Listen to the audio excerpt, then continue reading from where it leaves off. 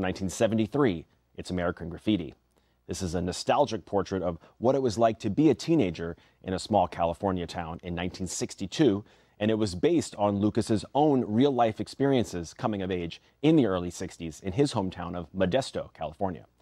George Lucas had made only one feature film before American Graffiti, the 1971 dystopian sci-fi film THX 1138.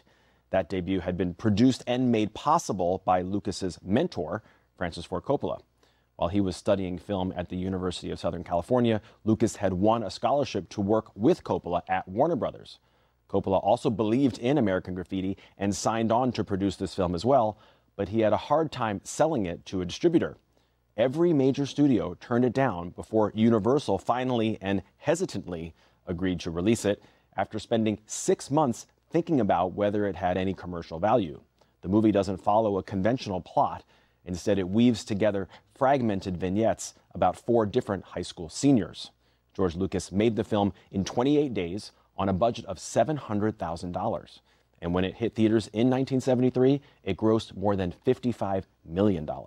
It became the sleeper hit of the year and also spawned numerous imitations, including the hit TV series Happy Days. It also turned out to be a launching pad for some of the most promising up-and-coming talent in Hollywood in the early 70s. That list includes cast members Richard Dreyfuss, Harrison Ford, Ron Howard, Cindy Williams, Paul Le Mat, Candy Clark, Charles Martin Smith, and Suzanne Summers. As for George Lucas, the success of this film allowed him to focus on making his dream project, a film that the New York Times described in 1973 as an adventure in outer space. 4 years later, that would of course be called Star Wars. From 1973, here is American Graffiti.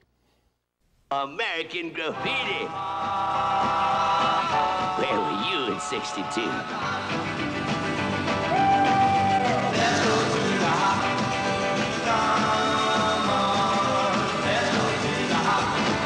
Grab that special one and jump into your candy-colored custom or your screaming machine, cruise downtown and catch American Graffiti. American Graffiti. Baby, what's that? It's a movie. Can you dig it? Can you dig it? Go back in time. Where were you in '62? Is that you in that beautiful car?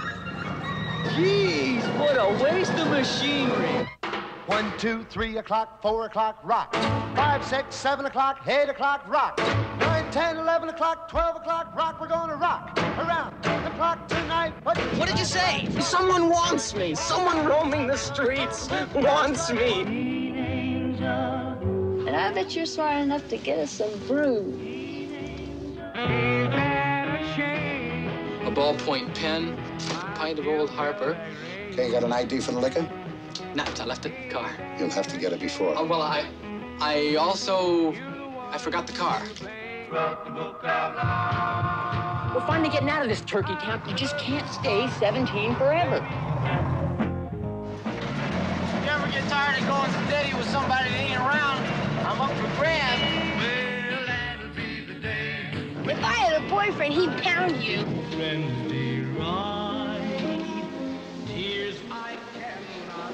What's wrong? Go to hell. Get your boogaloos out, baby.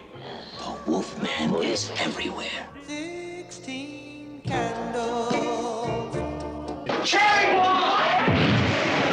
You know Toby Juarez?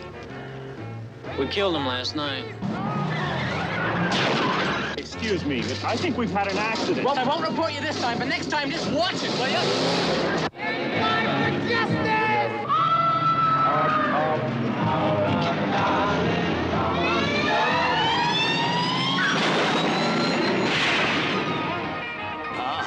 Can't stand it, man. I can dig it. It's one of those great old movies about romance, racing, and rock and roll. Oh, American Graffiti.